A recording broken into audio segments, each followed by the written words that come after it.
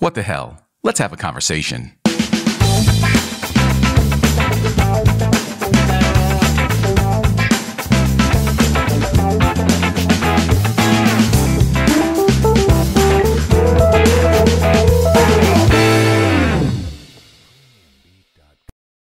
Welcome back to another edition of The Conversation on Roku TV. My guest today is from Chicago. Got it right? Got it right. All right. We're moving now. We're moving. Forget it. We're going to keep on going now. All right. Hey, ladies and gentlemen, put your hands together for, and you know what? I want to make sure I got this right. Is it songwriter, producer, and musician? That is correct. That is correct. Okay. Ladies and gentlemen, put your hands together for Marzuq Asanti. There it is, right? Asanti. There you go. See, that's why I had to check it out. You know why I kept on doing that? Because I'm thinking of the female singer. Right. Ashanti. It's a common mistake. Yeah, a lot of people do, but it's all good, bro. It's all good. I apologize for that, man. And you know the bad thing is I got it written right here in front of me. This is crazy, man. So anyway, let's get into this, man. You know what? I really enjoy the music that I heard from you. She's Strange. I checked out the video. But before we get started, tell my people where you're from, because me and you got a little bit something going on here, man, with some stuff in common. And I want to talk about that. We're going to talk about that too. But I want you to tell everybody how this all kicked off, because I heard the story, but I want you to tell them. And it's so interesting, man. So go out there and lay it out for my people. Certainly, man. I'm originally from Chicago, Illinois. And how the music thing kicked off for me, I was in the United States Air Force, stationed in England at a place called RAF Lakenheath. And this was, I want to say, circa 1992. 1992. So okay. Was married at the time, sitting at home. For those who are veterans know, there's a station called Armed Forces Network. You only get one TV station in the military when you're That's right. And I'm sitting at the crib with my bass in my hand, and my wife is sitting on the couch, and the commercial came on for auditions for United States Air Forces in Europe Entertainment Group. They were auditioning that day. And I mentioned that, I should go. And I'm strumming my bass. I got my bass in my hands, just playing scales, what have you. And my wife says, but you won't, because you're a what-iffer. I said, excuse me? She's like, you won't, because you're a what-iffer. So I said, you know what? Let me see where these auditions are at. Right. So I started packing up my axe and everything. And when it came on, it was at another base called RAF Chick Sands. So I get the base, I get the location, and I'm going to the audition. And to make a long story short, I went, I got accepted. I made it, and before I know it, I was touring Europe with the United States Air Forces in Europe Showcase for 1992, traveling all over the Air Force bases in Europe, entertaining troops and families. Now, you had said when we talked before, the story, it was like, I love the story that you're telling, but the thing about, tell them about the battery situation, because that was just amazing to me. Certainly, yeah. So I get to the audition. I get to the audition. And of course, anything bad can happen. So I had an active preamp in my bass, but I didn't check my battery. So when it's time for the audition, I plug in, I go to play, and I have no sound. And I can get no sound. I didn't have an extra battery with me. And lucky enough, the bass player, who was also a judge, who was the bass player on the prior year's showcase, was like, you can use my bass. So I go, cool. And while I'm waiting for the audition, at the same time, there was another gentleman who was there with a camera. So he says, hey, are you auditioning? I said, yeah. He said, well, let me know. I'm with the Stars and Stripes. For those who don't know, the Stars and Stripes is like the New York Times, a military periodical. It's the newspaper for the service. And so, nevertheless, I let him know when I'm going in to do the audition. I do the audition. He takes some pictures. I wasn't thinking nothing of it. Right. So, audition's over. The following day, I go home, and I'm going to the store, the commissary on base. For those who know, that's like going to your Walmart. That's right. Going to the commissary, and I see a gentleman and his wife I know, and they're like, man, didn't know you played. That's an awesome picture of you in the Stars and Stripes. And I was like, what? They're like, oh, you haven't seen it? So I grabbed the Stars and Stripes, and there was a full layout. And the article, of course, was about the auditions. However, it was a full-length page of me in the Stars and Stripes. And so that made it even more for when I got home and showed my wife, like, look at this. So when we talk about what if, right? What if there was no bass player there? Like to let you use his bass guitar? You know, what if would hopefully, what would have happened is I would have had to run out to the closest place and try to get a 9-volt battery. Oh, it was a 9-volt? I would have got that for you. You should have hit me up. Yeah.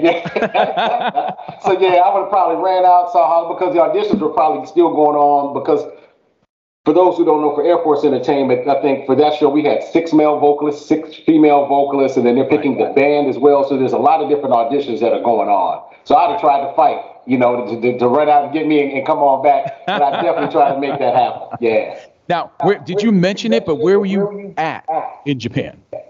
No, this was in England. This was actually in England. Oh, no, I'm saying that's in England. Yeah. I'm jumping ahead of myself, and I shouldn't do that. Yeah. First of all, I want to say thank you for your service.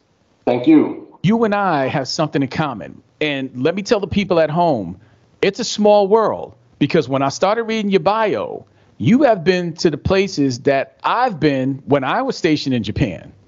Yes. We just didn't know each other. Right. Isn't that crazy? I find that so fascinating. You know what I mean? Yeah. So I'm gonna let you pronounce it. I was stationed in Yokosuka. You were at Marine Corps Air Station, Iwakuni, Japan. My father was in the service. I was a dependent at the time. Right, because I read the bio, and as a matter of fact, let me hit this off right now. You're going to see his website right there at the bottom of the screen, followed by ours. Do yourself a favor, go to his website, check out the story, and, sit back and listen to what we're saying here, because my man's here live, and he's telling us the story. But a real quote from the Bible, from the bio, not the Bible, from the bio, it says, and I quote from your bio, it says, being a military brat, it says, took him from the U.S. to Iwakuni, Japan, where he completed his sophomore through senior year of high school, performing with local bands. That's how you started cutting your teeth with the local bands. That is it, man. I was always, I'm what they call, I guess, an old soul, I will say. Right. And I'll take you back. I was always into music. And sometimes you don't know your blessings. As a kid, you don't know what gifts you've been given. Exactly. And at the same time, your parents create you. However, they don't give you the gifts. Right. They watch them emerge and they go, wow, he's talented in this. And then they try to nourish you, and blossom. Right. So I say that to say I had an 8th grade teacher by the name of Mr. Langan. Okay. I'll go back 7th grade. I went to a magnet school in Southern California. It's called Jefferson Junior High. And it was a regular junior high turned into a magnet school.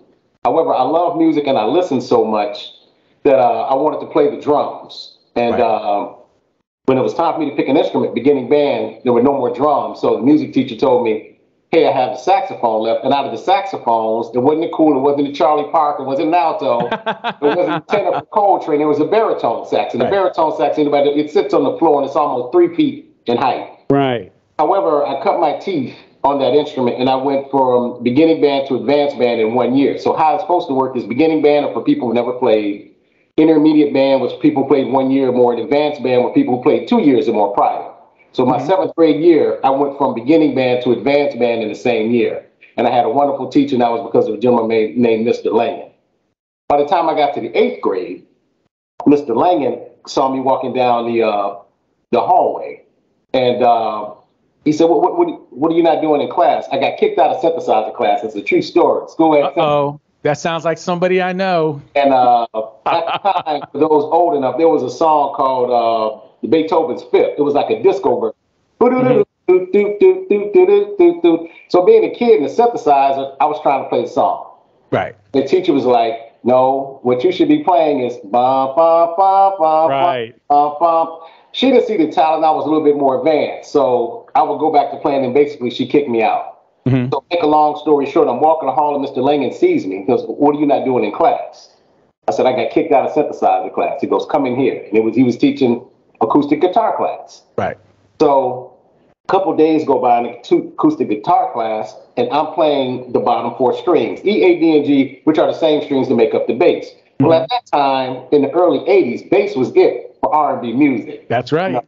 So I'm playing boom, boom, boom, boom, boom. And so Mr. Langan, being a very good teacher, one day, he doesn't get on me about not playing the chords for the classical guitar. Mm-hmm. Come to the board. And saxophone was treble clef, so he says, this is bass clef. And he has me read the notes at the board, and I get it. He hands me a piece of music, which is on Broadway by George Benson. Takes me to the closet in the room, and there was a Fender bass and amplifier. So I felt like Rudy, for those who remember Fat Albert, really Yeah. instrument. Everybody else was playing bed springs and and buckets. Yeah. So that was my first touch of an electric bass. And so from there, everything just blossomed at that point. Wow. Yeah, just hey, Fat Albert, there you go, right? So to take to your point, when I get to Iwakuni, I was already playing, and there were a lot of adult bands. They're like that. It was a mix. My graduating class is maybe 20 people. So for those who know military schools, you have some big schools and some really small schools. Right. And so the kids there just weren't on the same level musically, and there were adult bands looking for bass players. So I started playing with the adult band, which led me to gigging around Japan, the bass and things of that nature. Non-commissioned officers club, things like that. I mean, who was this kid? And I played with, I don't care whether it was country, rock, jazz. I just love playing bass. Wow. Hey, Japanese game shows. What was that about?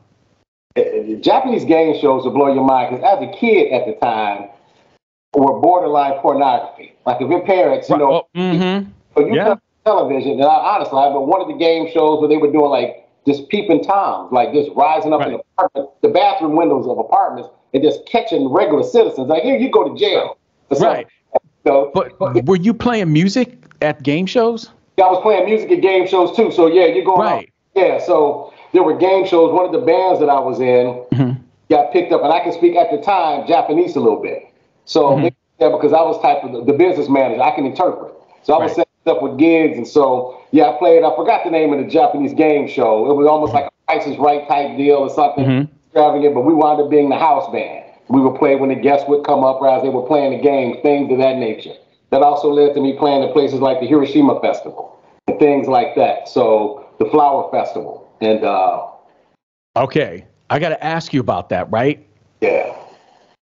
I was on one of the first ships, USS Towers, to go back. Now, I'm going to mess it up. You may correct me. You said Hiroshima.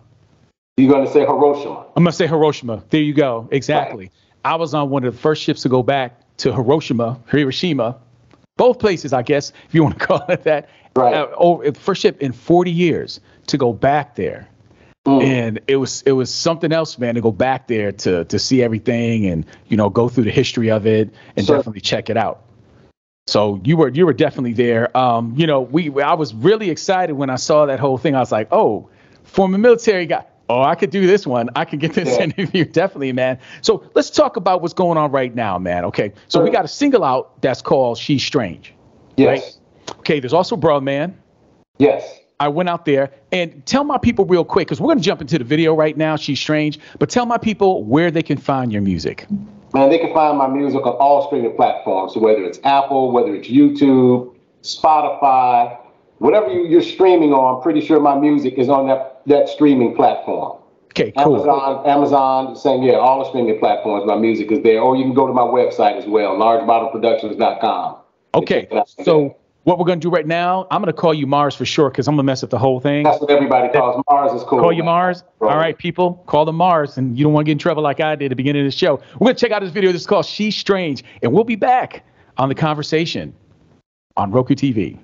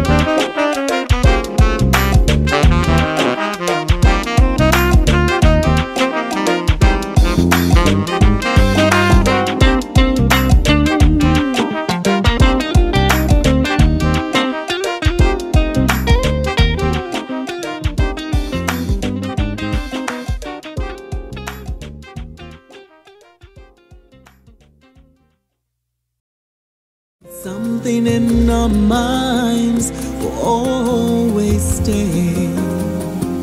Perhaps this final act was meant to clinch a lifetime argument. Nothing comes from violence, and nothing ever could. For all those born beneath an angry star.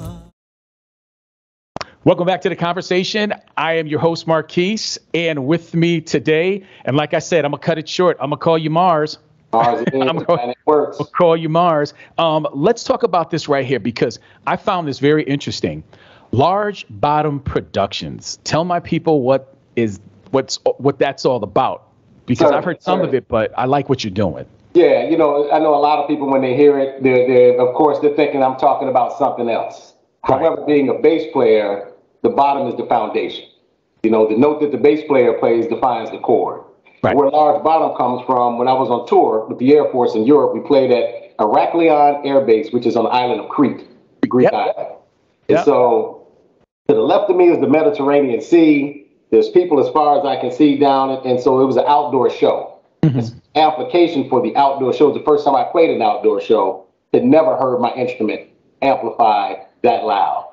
Wow. So doing the sound check, and I go up and hit a note, thump, bump, and you hear, felt like the island shook. Wow. A boy was like, man, that's some Large Bottom. And it just stuck. So when I made my LLC, that name just stuck. I was always Large Bottom Productions from that point. Wow, because you have goals, man. And the thing about I love about this, when we talked about, we had a interview conversation. What you were talking about was that you are like in midstream. You're doing your music, and you're also looking for other musicians. Correct. To produce theirs.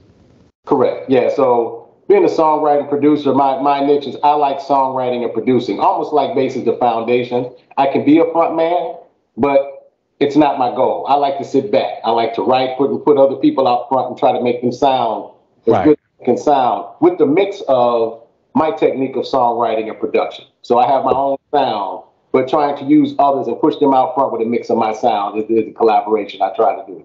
I like it. Who was your musical inspiration? Who was your musical inspiration growing up? Oh, man, let me tell you, it can be all over the map. My father used to sing back in the day, so he sang some doo-wop. So my father was always into like the Dells, the Temps, guys with the high falsettos, the harmonies. That was Dad's side. Mm-hmm. Mom's side was more jazz, I want to say, and R&B. So I had that mix in the household. However, a lot of influences changed once my father got stationed at Camp Pendleton, California, which is Oceanside, which is a little bit north of San Diego, because now what's considered classic rock wasn't classic then. It was just the standard. Right. The other thing was music wasn't as segregated. Pop music, like pop radio, you hear, I want to say Stevie Wonder, followed by Elton John, followed by Christopher Cross, followed by, it was just this mix. And so good music was good music. And if you wanted to make it a good song, had to really stand on its own as a good song. Right. So my influences, honestly, are from all over. It's like, if I liked you, I liked you. If I'm listening to the Fly Like an Eagle, like the Steve Miller Band. Steve Miller Band, yep. I can jump to James Brown. Then I can go through all, whether it be the Gap Band, I want to say Parliament Funkadelic, all of those type of crews going back and forth. Like I said, I can jump over to Christopher Cross. Or I can go to Joni Mitchell. Help me. I think I'm falling in love. Right. These jazz types. So influences were everywhere that I heard music, bro. Yo, I love that because you've shown a lot of versatility along, with the music that you're listening to, you're pulling it in. And that's one thing about a musician, man. A good musician, and you're doing the right thing, is to not be like, look, I just do R&B or I just do like hip hop or whatever. I just do jazz or country. You're taking it all in. I get what the muse, I call it what the muse takes me. I don't fight the muse. Right. So if I'm inspired, if something is country sounding, then that's what I go with because that's what I'm being given. Right. It's almost like, not to get too caught up on the spiritual, but it's like as if God is speaking to you and he's asking you to write something down. That's what I'm not fighting what I'm being given. I'm trying to write down what's being delivered, and it is what it is. Yeah, and you know what? And I respect you for that because a lot of people will fight it and say, well, I'm not supposed to be that type of musician. I'm not supposed to go in that direction. And I think that's where the problem lies with a lot of musicians. They don't want to go ahead and be like, look, man, just go with the flow. I'm feeling it spiritually. Wherever I'm going to be leading to, just go. Don't fight it. I love that, man. That's really great. Here's the thing, because of course everything isn't for anybody, but let's say somebody comes to my website and says, hey, do you produce country? Say, hey, these are some songs I have that fit that genre. Right. Hey, do you do smooth jazz? Well, here's some tunes I've written that fit that genre. Hey, bro, you got some funk, some R&B. So I have a catalog based off of that inspiration. Like I said, good music is good music, and a good song stands on its own. How many songs have you heard that might have been a country song that was redone by an R&B singer, that was redone on a straight ahead jazz version, that was done? Mm-hmm. A good song stands on its own. It's true. Crossover genres. So that's how I roll, bro. Now, I will not refute that point at all. You're speaking the truth there. We dived on this a little bit the other day. When you started until now, you've seen a significant change inside of the music industry, right? The way records are put out, the way things are produced, the way artists are, shuffled around. I think that's the gap we talked about that's no longer there. But how do you feel about the change in the music business today compared to when you started? I have a saying for myself that you can't stop evolution. Mm-hmm. Things are in constant change. So I understand if you are born in a genre or things a certain way, but I'm wise enough to know we are constantly evolving. People evolve, technology evolve, music evolve. Things are from the beginning of time, things are evolving. You're kind of just caught in the time in which you're in. So I don't fight it. I'm smart enough to learn how to adapt. You know what I mean? I can fight all day and say I love the sound of albums, but man, ain't nobody playing albums unless you're a collector or somebody who just really likes albums. It's becoming niche now. But I'm not those kids. I'm not putting my record out on nothing but albums. I'm not streaming. I'm this and that. So I have to change with the technology, and you become smart with the technology, and we have. Improvise, adapt, and overcome. That is it, man. You learn that. It's a military way. That's it, you don't man. Make excuses, man. It's about the mission. You complete the mission any way you can. That's right. Hey, man, if you weren't dabbling in music and putting out music right now, what would you be doing? You know what, man? I would probably be writing. Mm-hmm. I like to write. So in my music, when I do write, if I'm putting lyrics, for those who listen, I have 4 minutes to tell a story. And so I like storytelling. And I like trying to fuse the lyric with the music and give you a short story in 4 minutes. But if I wasn't doing music, it would probably be more trying to write screenplays or trying to write novels or things of that nature. I'm working on some things, but I'm so distracted because of the music. But like a sense, like if you take away, they say your vision, your ears get strong. So if music was taken away, I'm pretty sure I would be more into the writing side or things of that nature. That's cool, man. You got that backup working. That's what I love about it, man. Some people go, I don't know, man. I guess I get a job, and I'm like, nah, do something else, I guess. But anyway, that's good, man. Yeah. When you started doing music, were you like back in the day? Because I'm an old man here, and when people got into the music business, it was a goal to get signed. I gotta get signed. I'm trying to get signed. There's no longer like that urge today, that sense of urgency in the music business for people to get signed. You mentioned technology, right? You can put some music together, you put it out by yourself. We also talk about having strong marketing when you do it, because the game has changed tremendously. And I'm assuming within the next maybe 15 years or something like that, the game's going to change again. You know what I mean? You mentioned evolution. Things are going to evolve. Things are going to change over and stuff like that. Certainly. So, yeah. What's next for you? Working on an album. Right. Working on an album. The name of the album is The Joyful Elephant. Mm-hmm. And it's a compilation of my songwriting and production. Wow. Going to have a couple of known names on there. Carol Riddick will be featured on the single, a remaking of Steppin' Out. That was done by Joe Jackson. I have that. I'm in talks with Danny Boy, who sang the hook "I Ain't Mad at You" with Tupac. Okay. So working on we're in talks right now, but I'm pretty sure he's going to be on the album and some music for that. And it's just a compilation of my songwriting and production and a compilation of work in one body, basically. Right. So you got some things going on in the background. We need my people out there. Definitely keep your eyes out for Marzuq Asanti. That's got it right. There you go. I got it. Got it right. Yeah, yes, sir. And ring that bell, man. I'm getting hooked up here. Hey, man, it's a pleasure having you on the show. I wish you nothing but luck in your musical endeavors. You can find his music on all musical platforms. Go out there, check him out. Go to his website, and show my man some love. All you have to do is search, look up Large Bottom Productions. That's the artist name, and that's where you'll find it. There you go. Hey, I appreciate your time. Mad love to you. Wish you luck in the future and whatnot. We're definitely going to keep in contact because once you're on the show, thank you for the opportunity. You're part of the Jazz Mix 95 family. So, any new joints, anything you send it our way, we'll definitely play it for you. Appreciate it, man. Got your back. Hey, that's it this week for the conversation. I'm your host, Marquise, and of course, Marzuq Asanti. One more time, thank you for your time. Ladies and gentlemen, give him a round of applause there. Yeah, definitely. And we will see you next time on The Conversation on Roku TV. Until then, keep spreading the love. God bless you all. Peace. I will see you next time.